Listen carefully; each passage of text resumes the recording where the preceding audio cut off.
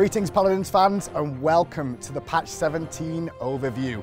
We're here once again with some more interesting changes to the world of Paladins, and the biggest one is the addition of a new champion. Kinessa is here with her long range damage and mobility limiting mines.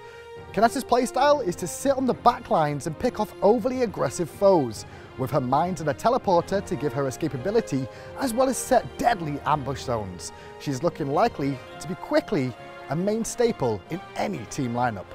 Obviously, no champion is complete without their own unique cards, and Kinessa's allow her to increase her mobility, control, and of course her damage. Also in this patch you will find new cards available, especially for Skye, and a couple neutral ones added in too. Not only that, we do have some general balance updates to some of your favourite champions. First off, Barik, he's had a bit of a change to his dome shield. We reduced the amount of health this has just to make it a little less painful to have to deal with. Buck, the health of his walls has gone up a little bit this patch just to make them a little bit more survivable, but he did take some toning down to his shrapnel cannon. Evie's ice staff got reduced a little bit in damage this patch. We're going to see how that one plays out.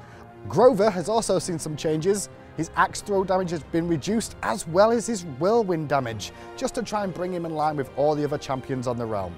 Finally, Skye, reducing the amount of mobility she gets while she is hidden. We also increased her poison bolts to apply applications a little bit quicker. There was plenty of other things that went into this patch too. You can head over to paladins.com for a full list of the patch notes. Not only that, if you want a closer look at Kinessa and her abilities, click this annotation on the video.